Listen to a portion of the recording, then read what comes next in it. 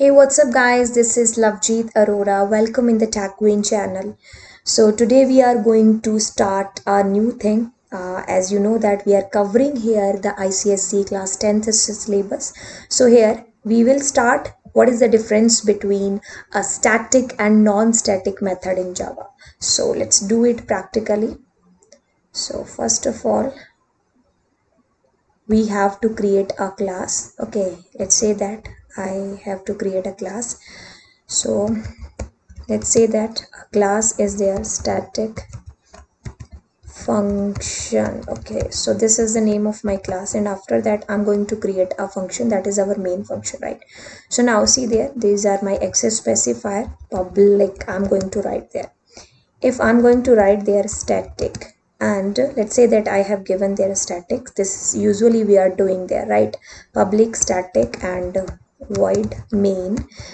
This is my return type, void is return type, and main is the just name of my function, right? Let's say that I'm printing here something, system dot out dot println. So I am printing something. Something means, let's say that computer. Okay,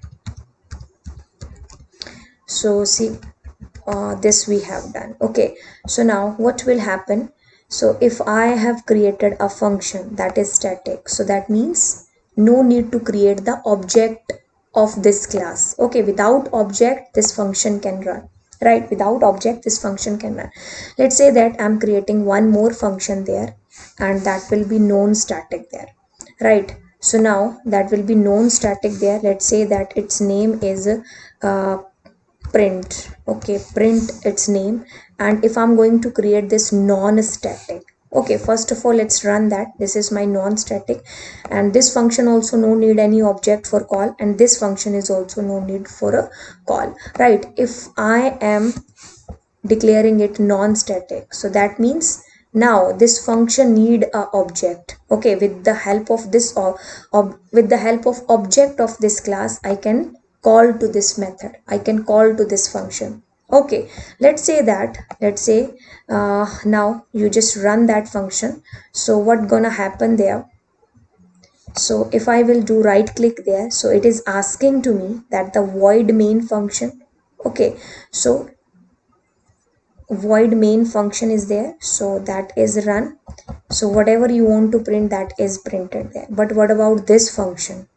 But what about this function? How we can print this computer here? If I'm just printing here print. Okay, so now for that, if I'm going to put there also static. Okay, so now this you can see here. Okay, that also I found their computer, and this print also I found their print and computer.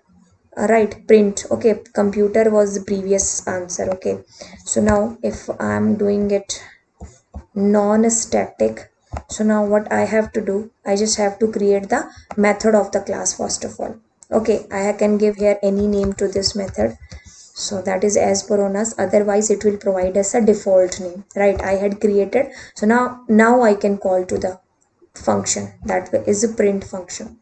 Okay, means a static function always you can call without the object of the class, but non-static method you need a object, right? So now let's say that this is my non-static method. Now I can create the object inside the class also. Let's say that this is the name of my class, control C, and this is the name of my class, and I have given there obj is equals to new, then obj. Okay, so now with the help of object of this class I can call to the method this one, right? If I'm going to call that obj dot, and if I'm giving there print, right? So now no need to create the object outside. So what we can do, without creating the object outside, we can call to this method. So now you can see here computer print, both we found there. And let's say that now if I'm going to write their static, if now I'm going to write their static, so now what will happen? What will happen here? See, let's run that. There is no syntax error, but what will be happen there? See, two functions are showing to me that we can run. because they need not any object for the call. So need not to write this thing. Okay, I can put it in the comment also, right? Because these both are the this is static, and if it is non-static, so that time I have to call it with the help of class object. Okay, so this is my static and this is my non-static method. It needs object. If I just want to call this, if I want to print here something, and if I want to do some work there inside that, and that is non-static, for that what I have to do, first of all I have to create the object of this class, and with the help of that object I can call to the method. And other way is that, other way is what, other way I can call like that also. Like that means I can create the object outside.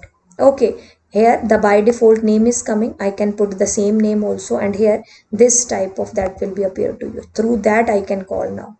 This is showing to me.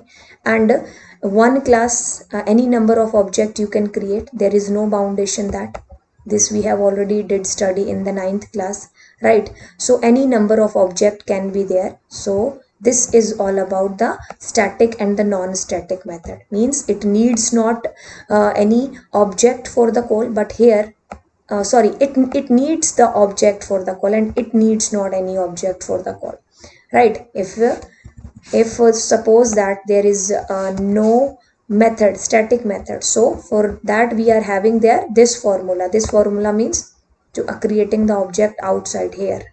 Through that I can call, right? Okay, more than one static functions also possible in the same program, right?